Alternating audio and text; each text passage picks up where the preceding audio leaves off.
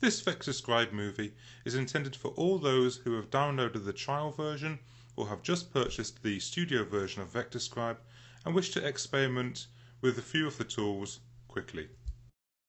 Once installed, you will see the 4 new icons in the toolbox here, which is the Dynamic Shapes tool, the Dynamic Corners tool, the PathScribe tool, and the Dynamic Measure tool. Before we can start this demonstration, we first need to open the panels, and to do so you go up to the Illustrator menu and click on Window, VectorScribe, Dynamic Shapes panel. We'll go back again and click on the Dynamic Corners panel, and finally we'll need the PathScribe panel. With these panels open, we can now start drawing. I'm first going to change to the Dynamic Shapes tool. I can either do that by clicking on the Dynamic Shapes icon in the toolbox or clicking on the panel that's just been opened here. And for this demonstration I'm going to draw a star. I'll click on the star and I'll start drawing the star out around here, and then I'll hold down the Shift key to make sure it's a perfectly vertical star. I then will go back to the Dynamic Shapes panel and click on the down icon for the number of points, so it becomes a 3-point star. I then want to modify it a little bit further. Remember, this is a dynamic star, so it can be modified in any way. So I'm going to go to this internal point on the star and then click with the mouse button on the point and then hold down the Command key, or in Windows the Control key, and start dragging. And I'll release it to around this shape here. I will next go to the Select tool and I'm going to compress this shape. It's going to actually break the dynamic attribute, but I don't need the dynamic attribute anymore now I've got this shape. And I'm going to squash it by dragging one of the side handles. And I hold down the Alt key so it actually squashes around the center point. If I don't hold down the Alt key, I'm squashing to the right hand side in this case. So I just hold down the Alt key here and squash it so it looks a bit like that. Now I'm going to change to the PathScribe tool.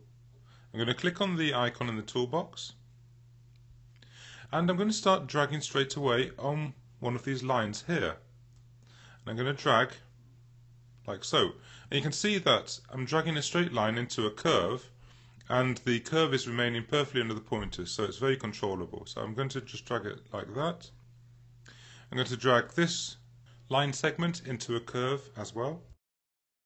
Then I do the 2 corresponding segments on the opposite side. It's slowly starting to resemble a chunky flame. So I'm going to first ensure that these points, this point here and this point here, which the PathScribe tool annotates as corner points, and change them into smooth points. To do so, I drag a marquee box over the 2 points, and then in the PathScribe panel I'm going to click on the Smooth Point button. Now I've done that, I'm going to go to the Dynamic Corners tool, and again I can just click on the panel to change to that tool. And by default I've got a 5mm corner radius set up. If you've already experimented with the tool and got a larger radius, just type in 5 and press the return key. And now I'm going to apply some corner radii to the bottom points. To do so in one go, I hold down the Alt key and drag a marquee box over the 3 points like this and let go. And you can see some small dynamic corners have been applied automatically here. I'm going to enlarge them all at the same time by dragging one of the center points, and as you can see it's perfectly rounding the lower portion of the flame. Once I've dragged that out, I can individually alter them if I wish by clicking somewhere else to deselect and then selecting a corner radius and dragging it a bit further or a bit less, like so. And again I can select all 3 by dragging a marquee box over all 3 center points. And if I wish to adjust this flame a little bit further, I can always hold down the Alt key and drag these corners, and as you can see the corners are all remaining completely dynamic, but I'm going to drag it so it's a little bit longer, the flame, like so.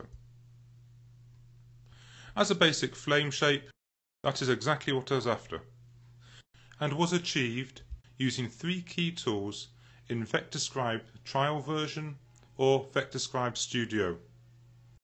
If you wish to finish this demonstration and have created this artwork in the blank demonstration file, you can go to the Graphic Styles panel, as shown here, where the example file has a preset graphic style which can be applied to this path now to finish the flame effect. I'll just click on the graphic style,